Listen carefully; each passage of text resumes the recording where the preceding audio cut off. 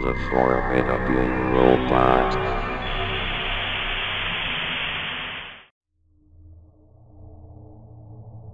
Many educational shows around the world are usually made to promote positive messages, like having a good education, good manners, and being nice to people, even if they are of different races and religion.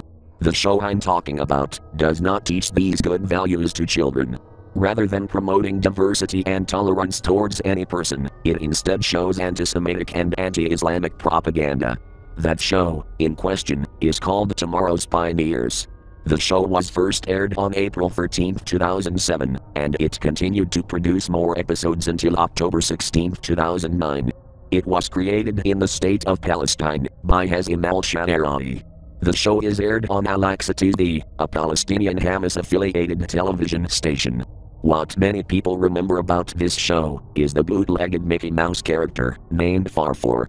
The character promoted anti-Islamic and anti-American beliefs, and was shown imitating the use of AK-47s and grenades.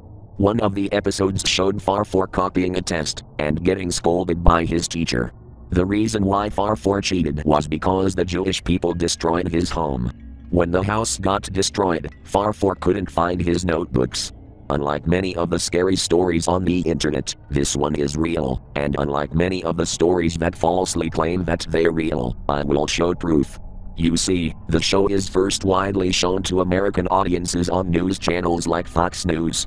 These news stations reported the anti-Semitic and anti-American beliefs shown in this television program. Farfor is the main point in the news station's reasoning on why Tomorrow's Pioneers is seen negatively, because like I said, cheaply imitates an American icon known as Mickey Mouse, and using him to spew hate messages. That is not all the show has to offer though. Looking it up shows you more things about the show, and other plots in it. I'm not listing them here, because I don't want to look at this shit anymore.